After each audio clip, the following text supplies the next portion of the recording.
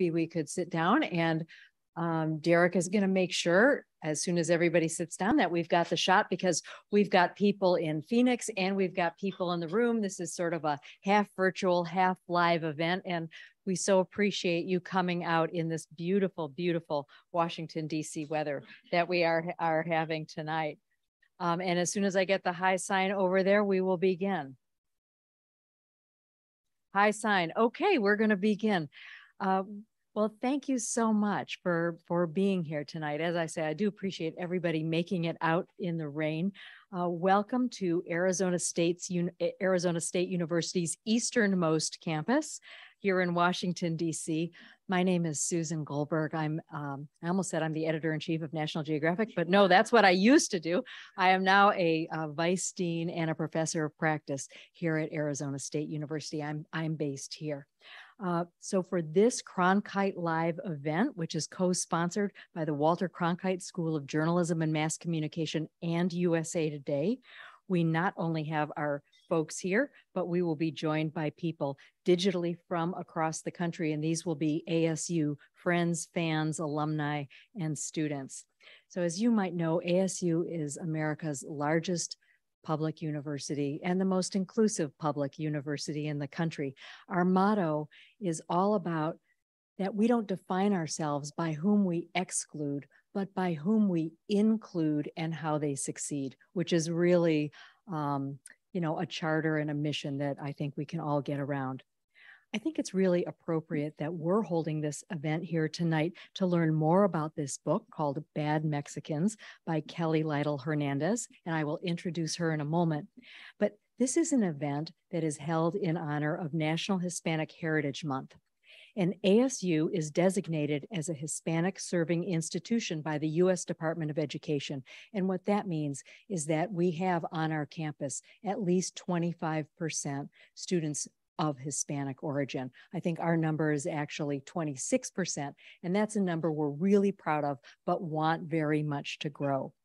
So tonight's fireside chat will be of great interest to everybody here and everybody who's joining us, but I think it really should be of interest to everybody in the country, because we're going to learn about a piece of hidden history. And this is history that happened, at the border in the United States and Mexico at the turn of the last century. And it's history that is still playing out today in how our country operates. So I think it is a fantastic story, and we all should know it. So let me introduce the participants of tonight's fireside chat. First, we have Lytle Hernandez, the author of Bad Mexicans and a professor of history, African-American studies, and urban planning at UCLA today. UCLA. There we go. Yeah, UCLA Today. That's a new newspaper school combination.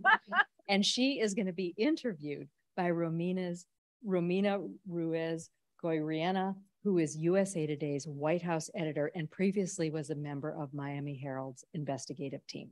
So after the two of them talk for about half an hour or so, we're going to open it to questions, both from our audience digitally and our audience in person. So Kelly and Romina, please join me.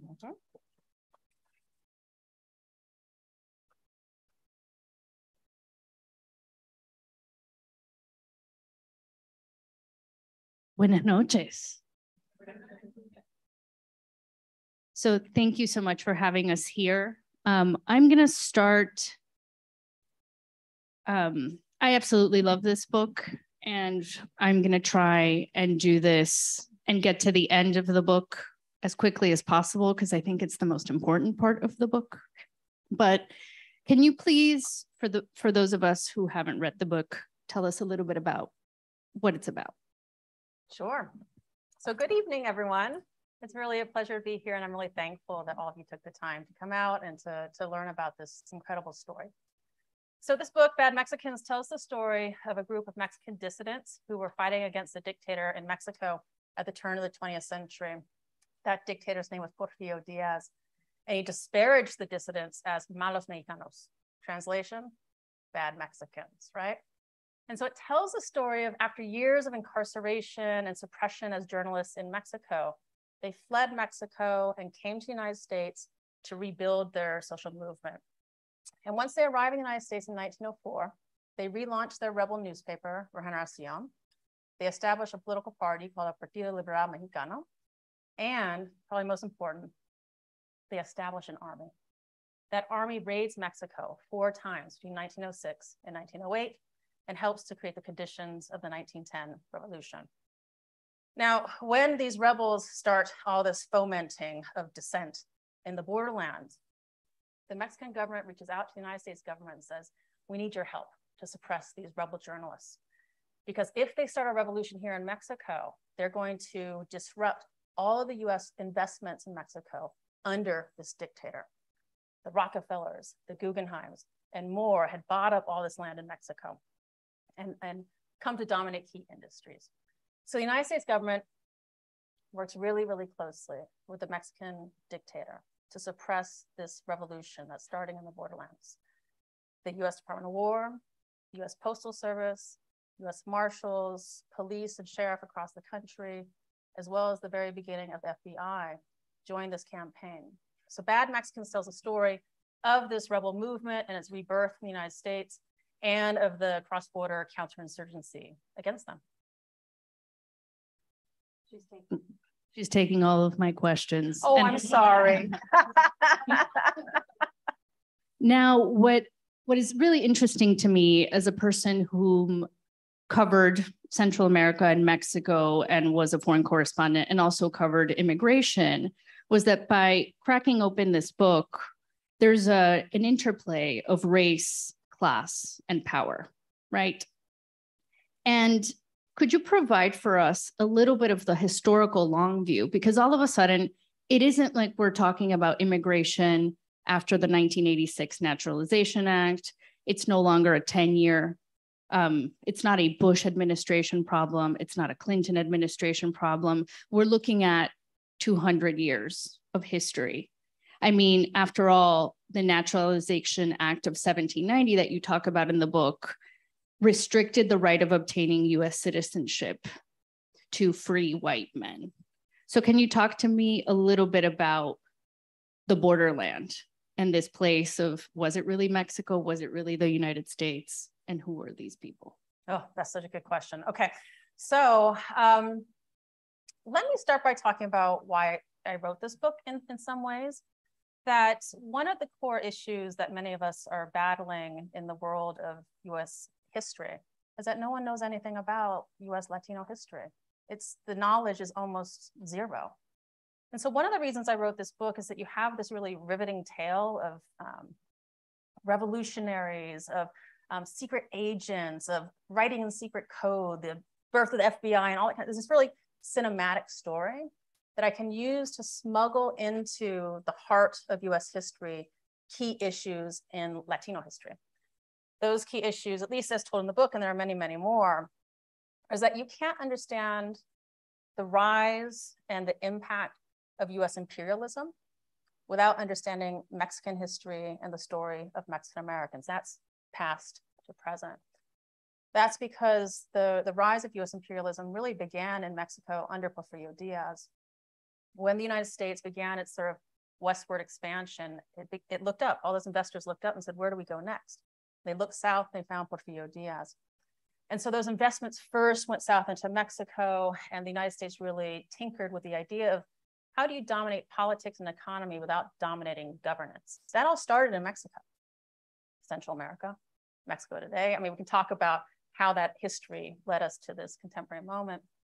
But also this really riveting tale about revolutionaries helps us to understand the history of race and racialization of Latino communities in the United States, at least from one perspective. And that's because when these Mexican migrants who begin to come to the United States in the early 20th century, they arrive here, they don't arrive as immigrants per se. We often talk about the United States being a nation of immigrants. They arrive and they run headfirst into a web of white supremacy. That Mexicanos in the borderlands had been experiencing really high levels of racial segregation in schools, in housing, and in jobs. And they also had experienced really high levels of racial violence. And that's why this book opens up with a lynching, right? So this book gives us the history, I think, that helps us to have these conversations about what's happening with Latinx communities today in terms of race and power and the borderlands and how it all emerges out of that region. And it's this lynching that you call Juan Crow, right? That's the backdrop. One of the things that's really interesting that you're bringing up about Porfirio Diaz is that it was because Porfirio Diaz allowed, Mexico to be the playground of the Rockefellers, of the Hearst family, of all of these tycoons, that we start to see actually as these peasants are dispossessed, there's like 25,000 that come over into the United States because they had no longer had any land, no longer had any economic opportunities or any claims. How do you think that is a part of history that has been erased in terms of historical responsibility, in terms of understanding that this is, a longer thread? First of all, what I think is really interesting about what you just asked, I've often thought about the stories being about journalists, right? The dissident journalists in particular. And you just reminded me about the rise of one of the early US media empires, the Hearst clan in particular. They own 1 million acres in Mexico under Porfirio Diaz. They're extracting a lot of their profit and wealth out of Mexico and turning it into this media empire, which then tells these narratives and stories about why the United States government needs to suppress these rebels. So thank you for lifting that up. I hadn't seen that part of the book before. And then the second part of your question, what was it again? The second part of your question? It was about, just how it was actually the role, it was the influence of the United States that triggered the influx of migrants and not the other way around. Yeah, this is really important to understand immigration trends historically, in the sense that we often think about immigrants and their arrival here as an individual's decision or individual family's decision. But what this history really helps us to see is that at least in the 19th century, Mexico was a really pretty rural and sedentary community. People were not migrating far distances. That migration begins with US investors going into Mexico, buying up or being given a large percentage of the land, campesinos being dispossessed of their land, and then the only way for them to make a living is to find wage labor, right? At first, they look for that wage labor in Mexico, on these new railroads, in the mines, on the industrial farms that are being built by foreign investors. And then what do? They take that railroad north and they come to the United States and they seek jobs north of the border. And they're being invited north of the border to help build up the industries of the growing American West. And so there's a long history of US imperialism creating the conditions and the possibilities and forcing the migration of at least Mexicanos and Central Americans and others into the United States. It's no accident that those migrants, once they're dispossessed, come to the United States.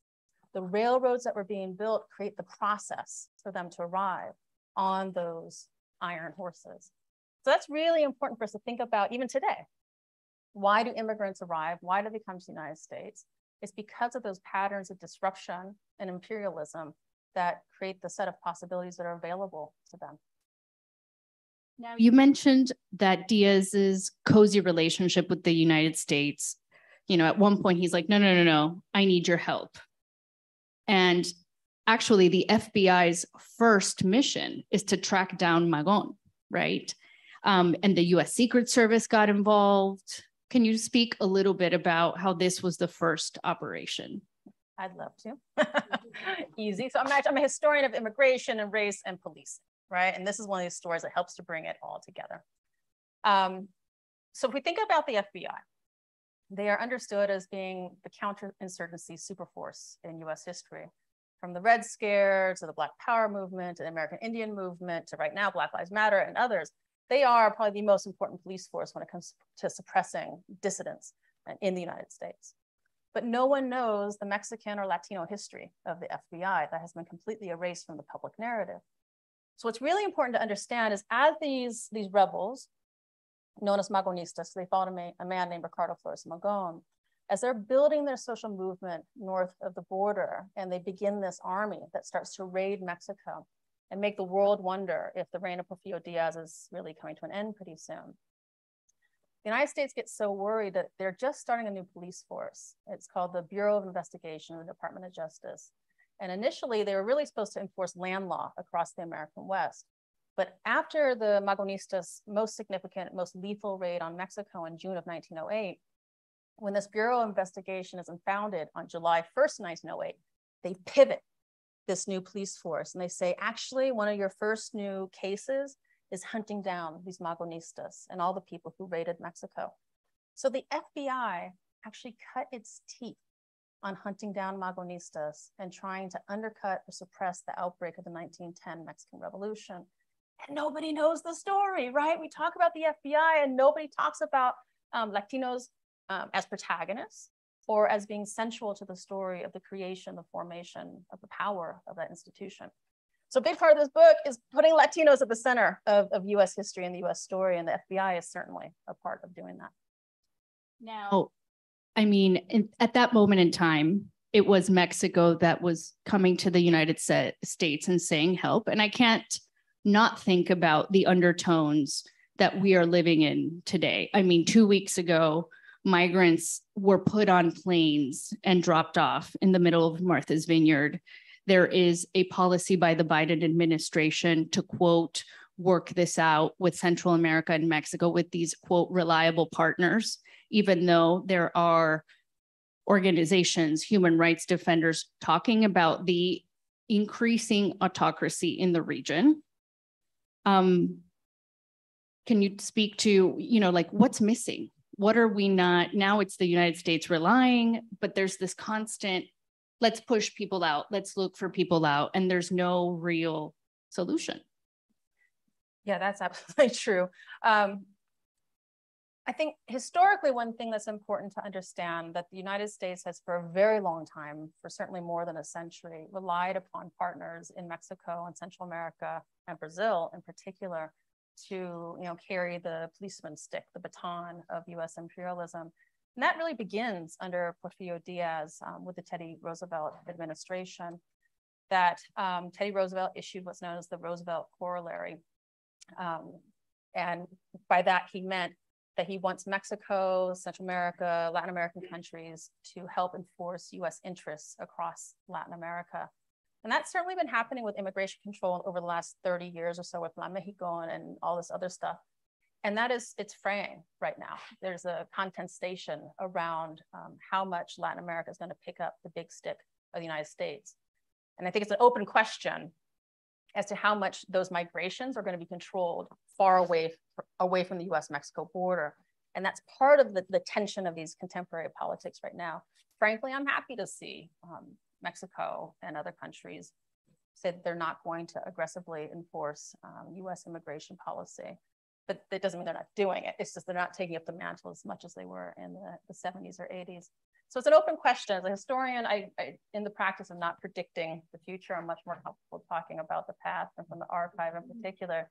But I think it's a dimension and a theme that we need to consider when we're looking at what's happening at the border is the grander story of US imperialism. Well, you're definitely in the business of the past. And I didn't come up with this adage, but I believe that they say that journalism is a rough draft of history.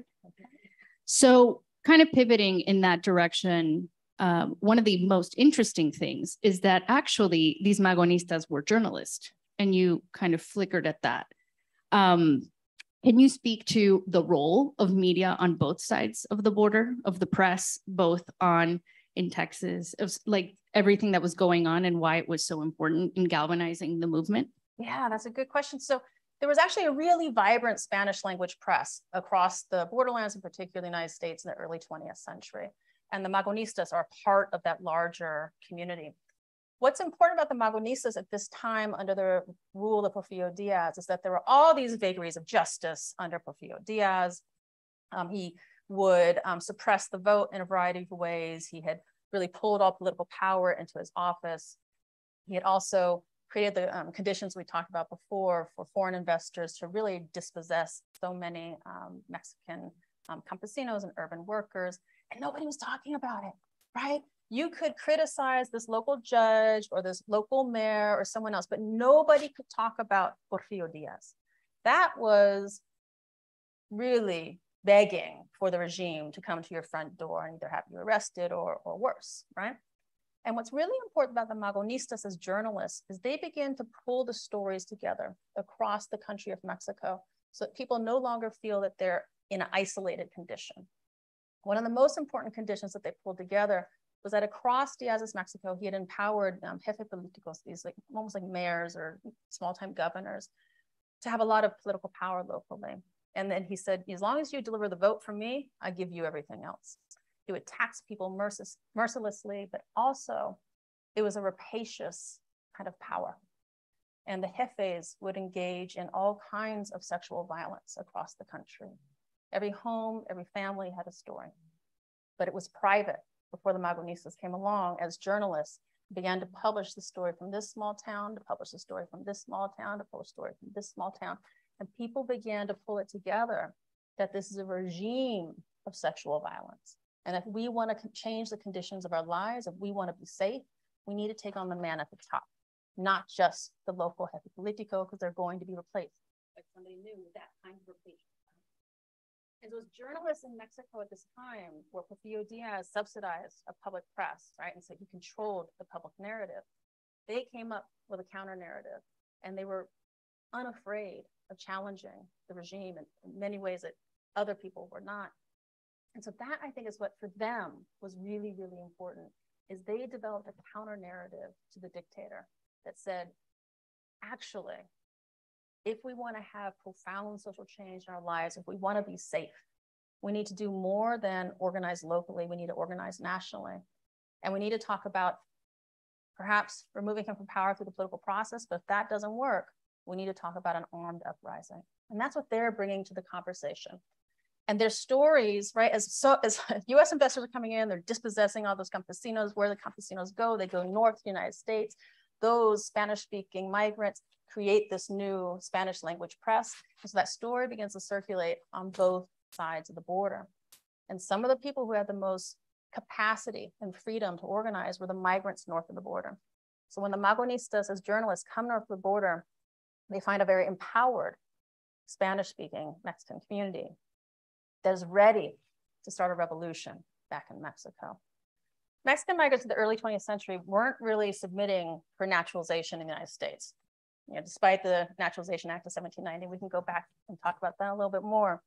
They really were looking back to Mexico. They wanted to come north for a season, for a year or 2 years, to get their savings together and go back. And so they were willing to fight for certain land and liberty in Mexico. And the magonistas as journalists helped them to pull that together as a story.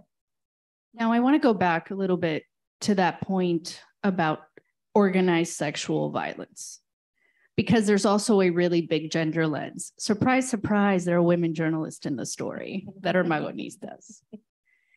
And one of the striking parts of the book is really the role of gender. You know, they were anarchists. So many women are featured, like Jovita Ibarra. And then we have Flores Magón and Sara Estela Ramirez, and the list goes on. How do you think the role of gender played in establishing that counter narrative when the crimes had a gender lens? They were sexual crimes, they were violent crimes. I mean, as somebody who has covered genocide in many, many wars, what ends up happening is that there's always a sexual crime. Wow, that's a tough one. So there are so many phenomenal women who are in this book as journalists in particular. Most of you are journalists, right, or in the field. And so I hope that everybody knows the names of Jovita Ibarra, Juana Belén, Gutierrez de Mendoza, and others, and we can talk about them in a second. The women were working under incredible limitations and restrictions, right, in terms of gender dynamics and politics of their day. And what many of them would do, because of the restrictions of them as organizers, the perception that they need to be restricted as organizers, is they would chide the men in the public press, right? If I'm here as a woman and I'm telling these stories publicly, or I'm on sort of the front line of a picket, where are the dudes at? Like, get out here and join us on the picket line. Get out here and join us in organizing or in the army. So they would do a lot of that work of rallying a broader community.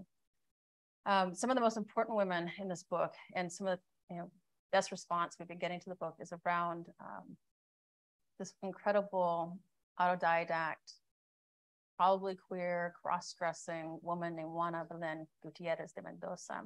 I want to tell you a little bit about her because you're all journalists, or many of you are journalists, and I want you to lift up her name, lift up her story as much as possible. So she was from Durango, Mexico, and she learned to read very early, largely as an autodidact. And she married a miner very young, a person who worked in the mines, very young. And when she was with her husband in the mines, she learned about the conditions of mine workers in Mexico, and she began to write. And she would send in newspaper articles from northern Mexico into Mexico City to publish the incredible working conditions and the poor wages that miners were experiencing in northern Mexico. She was arrested numerous times for this. She wasn't supposed to speak publicly about the conditions of work outside of the metropole. And she was so incredible that every time she was arrested after a couple of years, on her name in the jail papers, rather than signing her name, she would just write sedition and rebellion. She was so badass. So Juana would, she eventually sold all of her goats, moved down to Mexico City with her children in tow. And she started an anarchist feminist newspaper called Vesper. And she began hanging out with all these dissident journalists, Ricardo Flores Magón and the others. After they were arrested numerous times, she did time in prison with everybody else. She came north of the border and restarted her rebel newspaper, Vesper. And one of the things that's really interesting about Juana is that the man who's often known as being the leader of the magonistas, Ricardo Flores Magón, was this charismatic writer. He was bold, he was brave, he would say things against the regime that nobody else would, but he was also acerbic and could turn that tongue of his, which is a weapon, against some of his closest friends. And as he began to rise in power, Juana was the person to step to him and say, actually, you know what, this movement is about you. It's about a bunch of principles. And I'm going to be the one to kind of hold the line against the rise of a new tyrant in many of ways. She and him do battle in ways that I won't discuss here, but it's in the book. And she ends up leaving the magonistas, goes back to Mexico. And this is important because Ricardo Flores Magón, the journalist, the writer who's bolder than anybody else, never returns to Mexico. He says, everybody grab a gun, everybody go fight. But he never returns to Mexico. Juana did. And she helped to lead a couple of urban plots against Porfirio Diaz. After he's removed from power, she goes on to join Emiliano Zapata, becomes a colonel in his army, helps to write his Plan de Ayala, which is a big manifesto, and would go on to become an advocate as a writer, as a journalist, for women, for indigenous communities, and for many other folks until she passed in 1942. So Juana Belén Gutiérrez Mendoza is this extraordinary journalist of the Borderlands that I hope that we can begin to talk about a little bit more after this book. Is that the next book? Gosh, that's a good idea. I hadn't thought about that. Maybe. Yeah, that's a good book. It's a good book. Yeah. What does this tell us, about the role of gender relations in the time of revolution? Well, it tells us a lot of things, but I think for me, first and foremost, is there is no revolution without women, period, end of the story. And how it represents itself here in this story is when Ricardo Flores Magón and the other men were being most targeted by the FBI because they're presumed to be the real revolutionaries, right? They're all swept up and they're all put in jail and they're all put in prison. And the two governments, the United States and Mexico, whew, the revolution's over. Ricardo Flores Magón is in jail. We don't need to worry about that revolution anymore. And then the women came. And then the women came. They took their eye off of the women, right? So the women begin, well, they had always been doing this, but they continue their work and they amplify their work in a variety of ways. One of the ways is that to keep the rebel community together when all these men are in prison, they begin smuggling rebel correspondence across the bars and steel.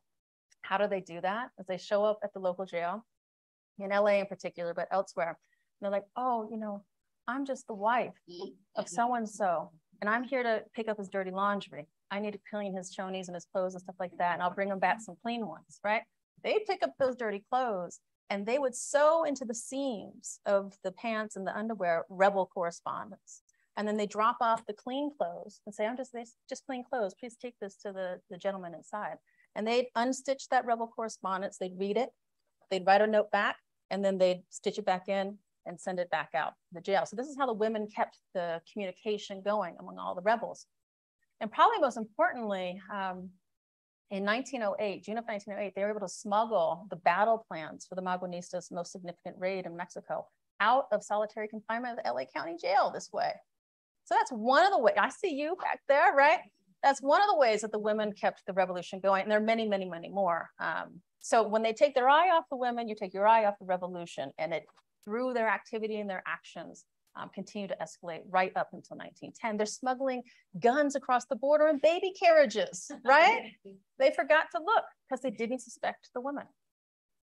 Now, you're in a room full of journalists, and we are living in a historic moment of anti-media sentiment in the United States. It is deadlier than ever in Mexico to be a journalist. There have been 14 journalists killed. So for the 4th year in a row, it is the deadliest place to practice journalism. And yet people continue. I mean, and these murders are happening in small communities. You know, they're not happening necessarily in Mexico City. You know, what does this tell us, like, about the magonistas, about this legacy, about how we prevail in this job and this profession? So one of the things that I hope for this book about journalists and others is that it provides a history and a legacy for Latino organizers, namely radical organizers, or people who are really pushing against the status quo, which is the journalists, certainly in Mexico. Here in the United States, I was speaking with somebody earlier today about the rise of the Latino voter, and everyone's wondering, are they going to be Republican or Democrat? Well, I don't know. They might be Republican, might be Democrat. There's also this third alternative of radicals or anti-capitalist, anti-racist organizers, often coming out of the borderlands. And this is the shoulders that they stand upon, is the magonistas. And I want to make sure that they're part of the story. And so you have journalists who might be working a little bit more safely, like within the fray. And then you have those who continue to tell the stories that nobody is safe to tell. And the magonistas are a part of that history. They told the stories that no one was safe to tell, and they really did make themselves subject to all kinds of oppression. They were not, for the most part, killed, but they were incarcerated numerous times, and their printing presses were shut down. Gag orders were issued against them. Maybe we have something to learn, that these journalists weren't killed under this dictator at the early 20th century, and journalists are today being killed. So we have to, the teleology of history often seems like it's getting better.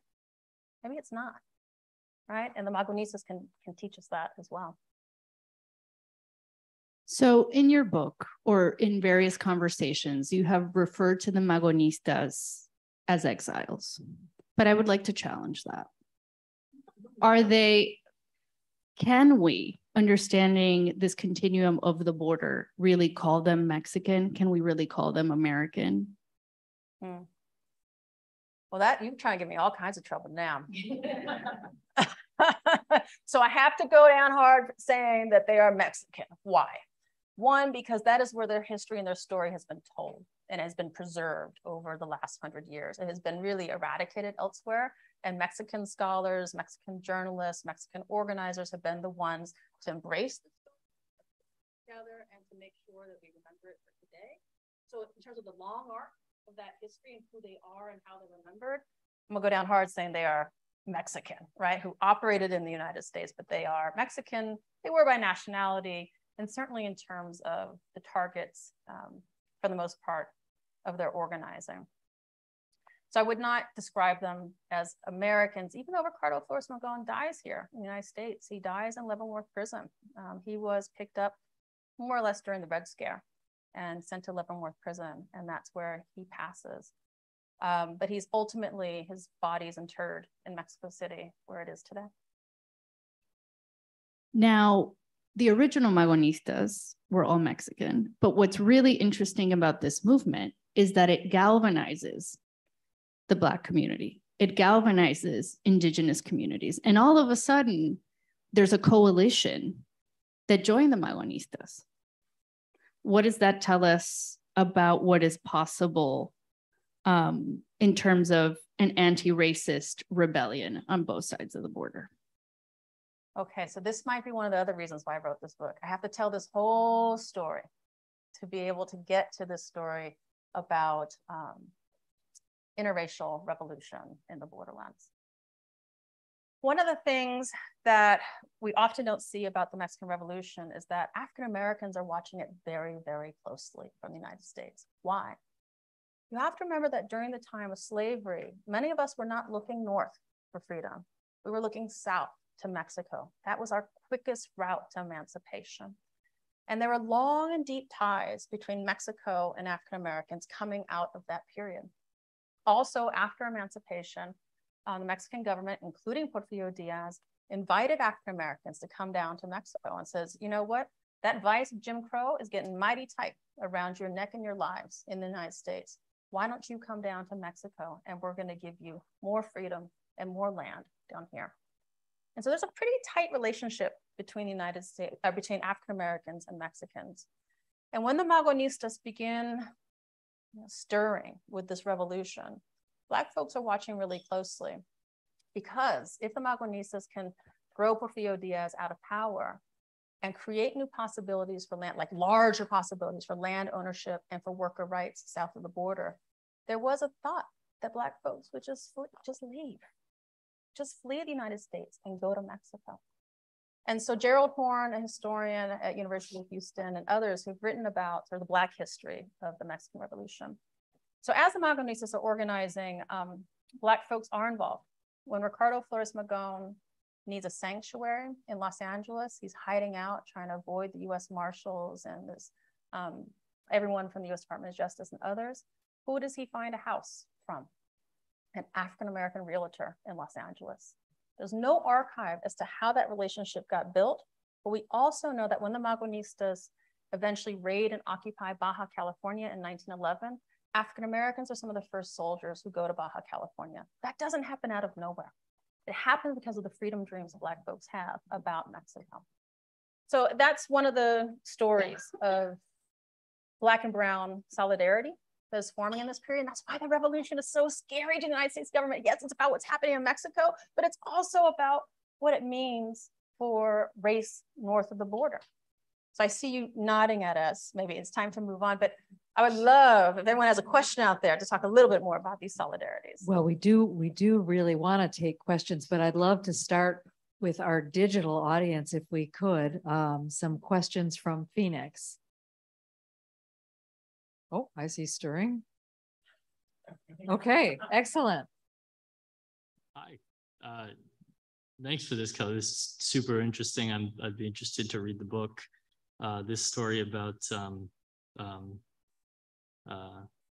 Mendoza, especially, I think I'd read it just for that alone.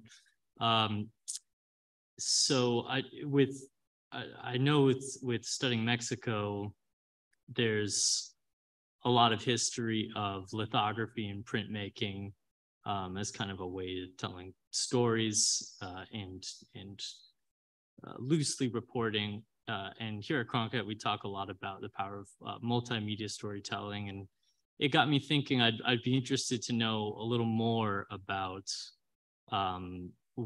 what was the content of this work that the magonistas were producing in the United States, and who was it reaching, and what was the effect on them? That's a great question. So Regeneración, which was Ricardo Flores Magón's baby, really was these long diatribes. That was his style. He would go on and on and on and on. It's hard to quote from him because the sentences are like a page long, right? And he would just go off on regime. So Regeneración was mostly this dense text for the most part. But when that got shut down, they started to publish in this other newspaper called El Avisote. And that was mostly a lot of cartoons and political cartoons in particular. So they used that format when that was available. And that's a funny story. When they would shut down El Avisote, they would open up El Hijo del Avisote. And they shut that down and they open up El Hijo del Hijo. Right? They went on and on and on and on and on. So they kept opening up the child of this newspaper, which was mostly satire and political cartoons. But there's also a really important magonista by the name of Praxedis Guerrero, who's also a name that I hope we all learn. Praxedis was born very wealthy in Mexico, in Guanajuato. And at a young age, he fled his family's home and he came north to the United States. He said, I wanted to live like a migrant laborer, like most of the Mexicans. And he traveled from lumber yards in Colorado to the docks in San Francisco to the mines in Arizona, where he met up with some of these magonistas and he joined with them. And he brings two things that are really important to the revolution. One, he brings a new writing style. And he would publish what are known as these tracers or these flashes. They're these really short quips about why revolution is so necessary in Mexico. He would say things like, if you cannot walk to revolution, then run, right? It's better to live or to die on your feet than to live on your knees. You know that one from the Mexican Revolution? That's an anarchist slogan that comes from Praxis Guerrero to the Mexican Revolution. The magonistas give the revolution that phrase, but also land and liberty. And Praxis begins to publish this really short pamphlet in the Borderlands with these tracers and these quips. And those are really, really important because Ricardo was great, right? And he would do wonderful writing, but nobody could quote him. I can't quote him in the book. Nobody could quote him. People would quote Praxis all the time. So you're talking.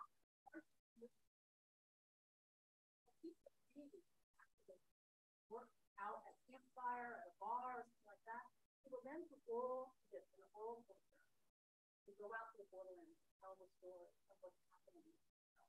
So he's the one who produces a new form. I call it the Twitter of the early 20th. And he's the one who really sets it on fire. He also is the one who's willing to use words and also carry it on. And that he's calling for revolution, he was willing to do both of those things. This fascinating. Let's take two more from there and then we'll start here. Go ahead. Hi there. So I was just wondering, with American journalists and Latino journalists during this time and the rebellion of these Latino journalists, were American journalists at all like promoting the rebellion or covering it all, or working in combination with Latino journalists to promote their cause? Yes, absolutely. And it's key.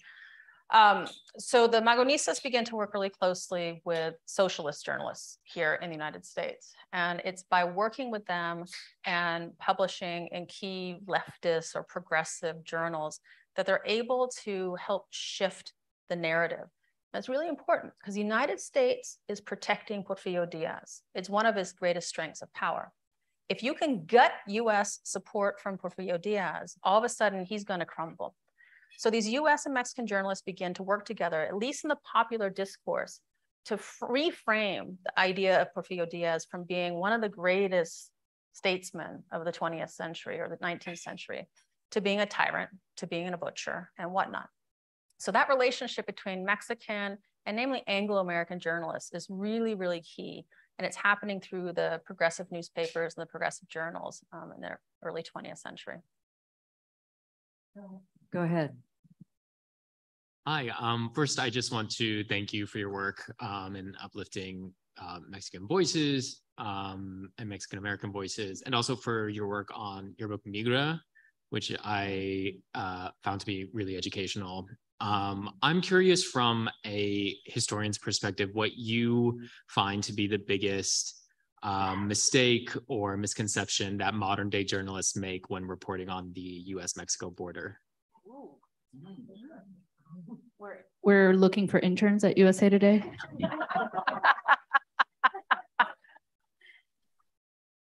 I'm not going to answer that. I'm in a room full of journalists. That was such a setup. That was terrible.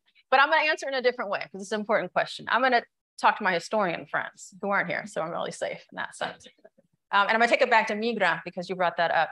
So one of the things, Migra is a history of the US Border Patrol and really looks at how the Border Patrol came to be focused on policing Mexicans in particular, rather than just focused on anyone who's here without documents.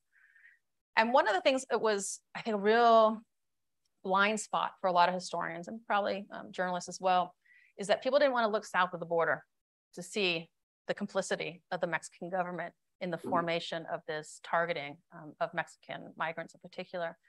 So one of the major contributions of that book was bringing a transnational lens to immigration control and finding the historical ways that the Mexican government had participated and benefited from efforts to build up the US-Mexican border and efforts to control the migration of Mexicans. I'll pause really quickly to explain why. The 1940s, the 1950s, Mexico is undergoing what's known as the Mexican miracle, a great boom of the Mexican economy. They didn't want a lot of people migrating out of Mexico and coming to the United States. You needed all those workers there to keep wages down and to work on all these growing farms and whatnot. And so they wanted to see much tighter control of migration. And so they worked really closely with the US Border Patrol. They even established a Mexican Border Patrol to turn back the tide of Mexican migrants who are coming to the United States. And it could be brutal. And there are incidents of the US Border Patrol trying to humiliate Mexican migrants to stop them from crossing the border. They would take them into detention and like shave half of their hair, their head, and then send them back to the border and sort of march them along the border to humiliate them. And the Mexican Border Patrol was completely complicit in all of this. So I think that that can be a huge blind spot. I talk a lot about the power of US imperialism and how important it is. It does not mean that there's not complicity happening from other states and governments. Thank you. I'd love to turn to the room for questions. I'll bring around a microphone.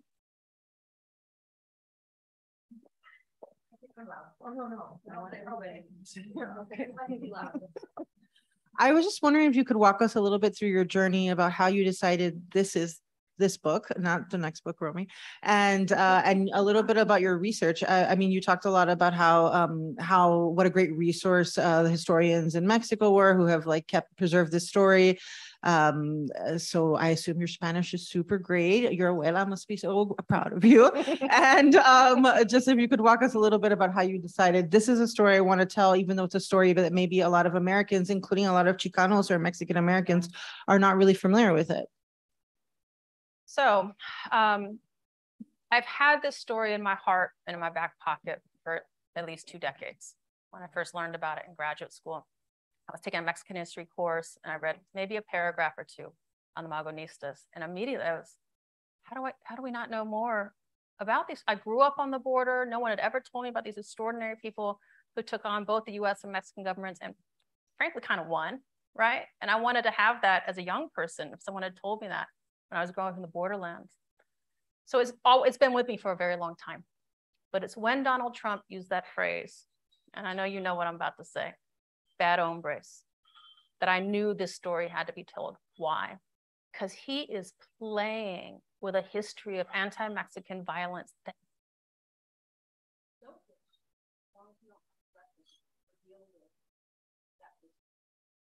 I knew that this story about the magonistas would be a really nice package for opening up that history of anti-Mexican racial violence.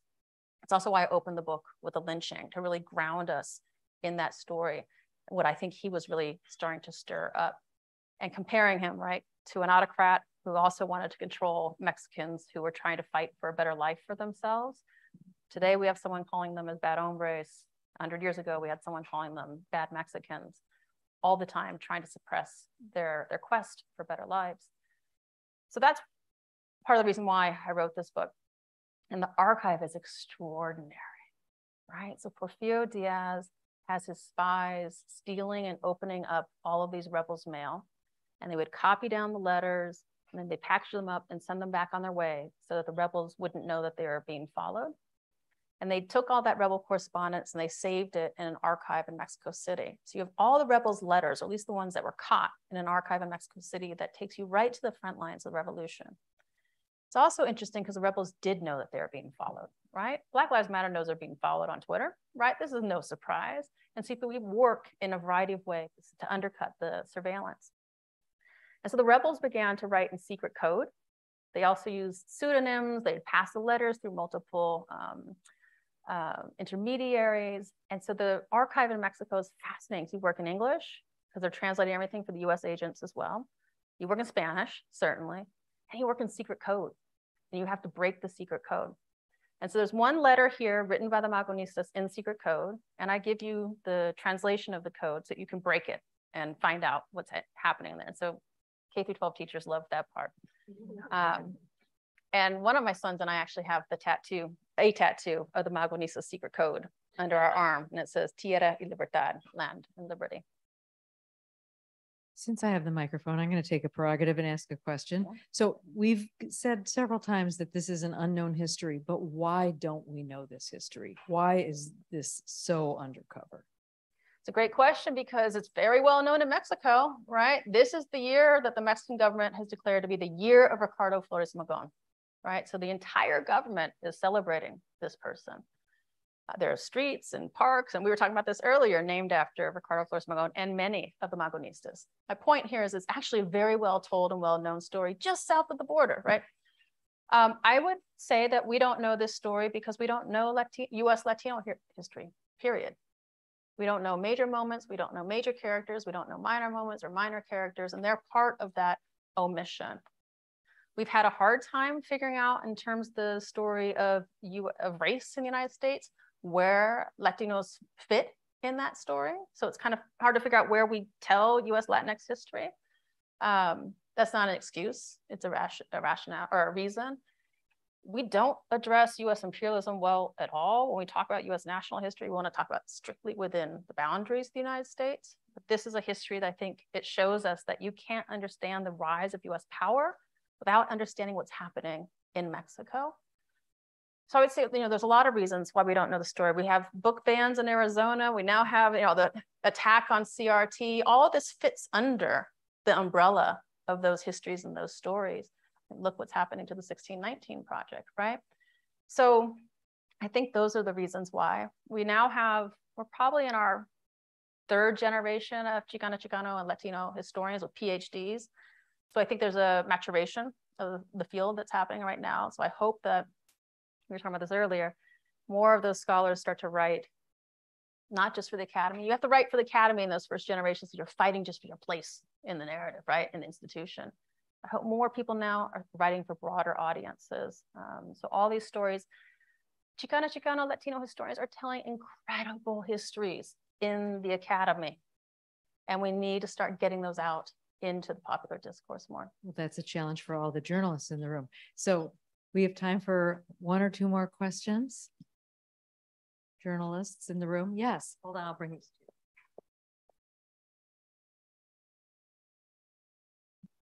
This is terrible. I hate public speaking.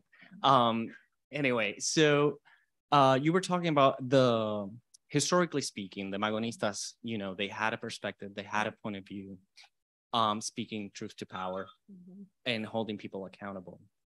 Nowadays, we see that having a point of view in the media is not necessarily a good thing. It's something that you shouldn't have. You shouldn't have a voice when you're writing news. Do you think the industry, or historically speaking, we have learned to silence ourselves and not have that point of view and not hold people accountable? That's a tough one for the historian. I mean, what I'll say about the magonistas is they absolutely were not operating in a mainstream media framework, right? And I would say that today that the people certainly have a very strong viewpoint, and there's no suppression of that viewpoint. I don't know what's happening in mainstream media. I'm not going to touch that with a 10-foot pole, to be honest with you. But no one would have presumed that they were anywhere near the center of the story. This is the radical left fringe, really. I often compare the magonistas, their party, the PLM, right, to Black Lives Matter. That there is no desire to really resonate or sort of shape that center. The desire is to change the narrative. And Black Lives Matter has absolutely changed the narrative in this country around race and policing. The PLM and the magonistas absolutely changed the narrative. We could talk about, kind of new media and journalism and who's really doing journalism. I mean, if you look at Twitter, if you look at Instagram, Black Lives Matter is doing journalism in this country. They're reporting on the killings in ways that others aren't. I think that they're very analogous, those two movements. And they've each changed the course of history already at this point. And I hope we don't suppress the story of Black Lives Matter the way that we have done for the PLM for the last 100 years. To that end, I'm working on a new book with Black Lives Matter, actually. Oh, very good. So you broke some news here. Yeah. All right, we have time for one more question. I mean, you do get feedback.